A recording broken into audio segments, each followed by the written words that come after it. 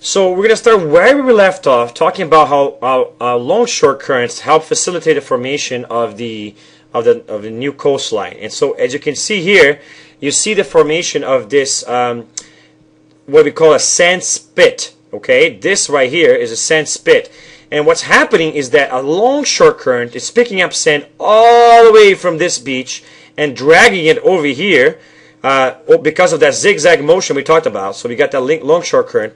So you have the water motion somewhat in this direction, and you have the breakers forming in a somewhat parallel to the actual shoreline, and then you have the backflow, which is zigzagging the sand, creating the sand here. So you see the process here in the bottom, and how it actually creates the sand spit, and even creates barrier islands when it deposits the sand not at the shoreline itself, but outside. So you can see how it can create a barrier island out there as well. And it can even close bays and create inlets, which is like a barely small little connection for this bay. So the sand split can get so big that it can actually close the bay up and create what is called an inlet that separates the bay mostly from the water. Okay, and we call those sand spits a special name. We call them the bay mouth bars. And you can also see how this process creates lagoons, like you can see here. This lagoon is created because the sandbar pulls a little bit of seawater separate from the actual breaker on the other side of it, and the water is just basically leaking through the side here, but it's not actually coming. There's no waves hitting this shoreline. By the way, why are these bays here in the first place? They're here because of differential erosion. Remember that this piece here, which I'm about to circulate in yellow, is what we could consider a headland, or an area that could not erode as fast as the bays did, so that the water carved this bay earlier in the formation of the shoreline. And then also at the same time this sand was made, but then later on the sand was picked up and thrown to close the bays with sand spits and then make those structures that we talked about. So there you go.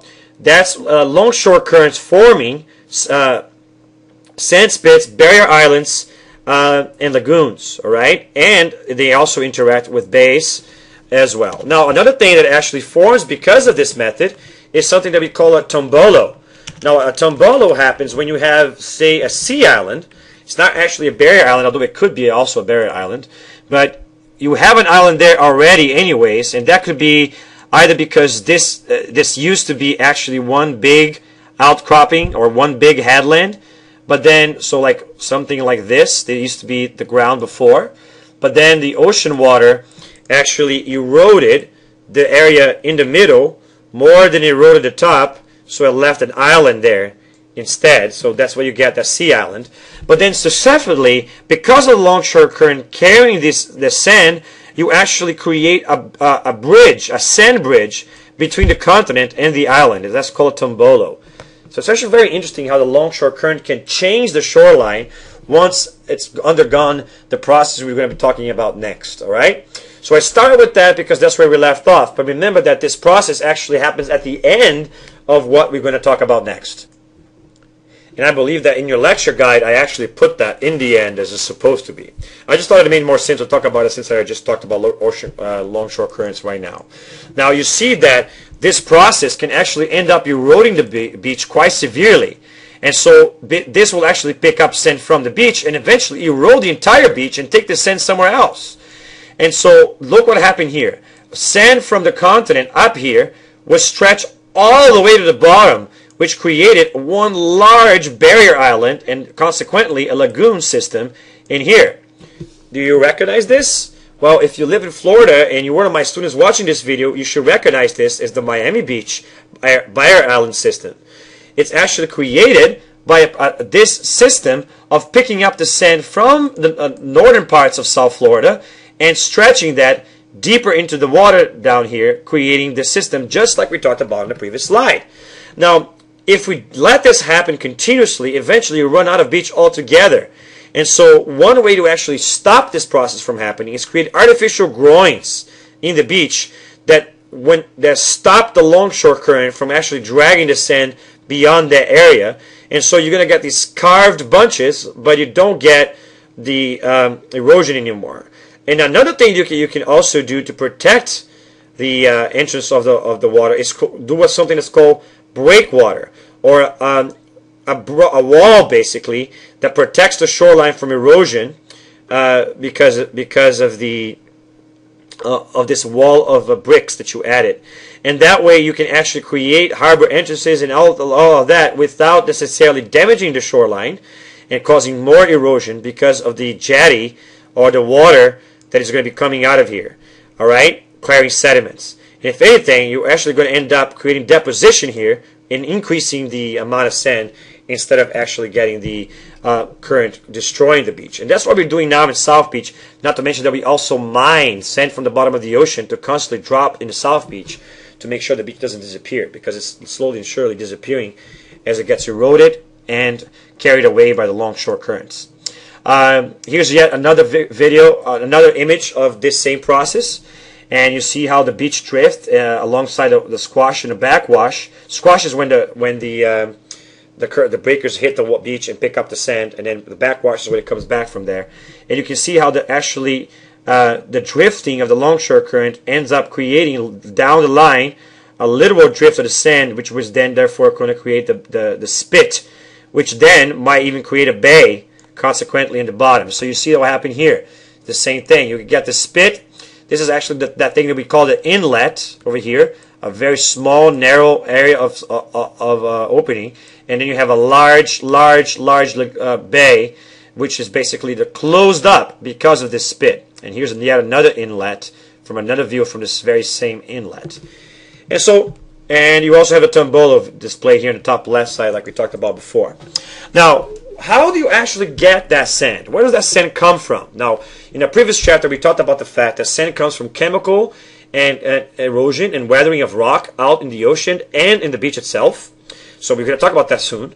Sand also comes from meteor strikes, meteor dust, also from ash. But the most important source of sand is river deposition. So river deltas carry a lot of water, debris, and all kinds of material from the continents, and everything that actually eroded, and throw that into the river.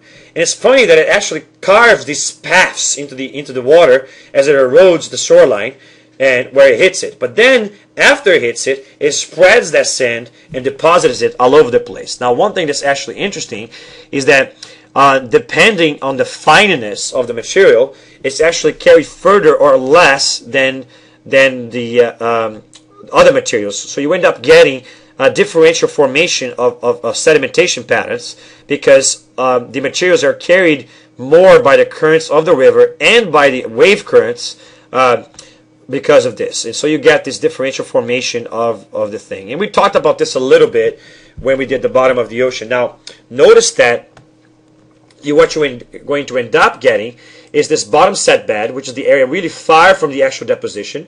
You're going to get the foreset bed, which is the actual beach side or near side, where it's full of sand, which then might get eroded and collapse further into the bottom set over time. And then you get the bar sand, which is the formation of something we call the berm, which is actually what causes the beach. And this bar sand is basically the heavier sand that stays behind. It's not dragged too far away. And then you have the top set bed, which is the material that's still being dragged into the open thing. And then these bars might be picked up by longshore currents, taking something else, and so forth. And with time, you actually spread that around. And later, we're actually also going to talk about salt marshes, which are areas where the rivers meet the ocean. So remember this slide, because it's all important for this as well. Now, even though I'm not going to talk about it in detail, I wanted to point out that deltas can also be glacier deltas. Frozen rivers of water or glaciers do this very same thing that the river deltas do, except they do it slower and more powerfully than rivers can ever do.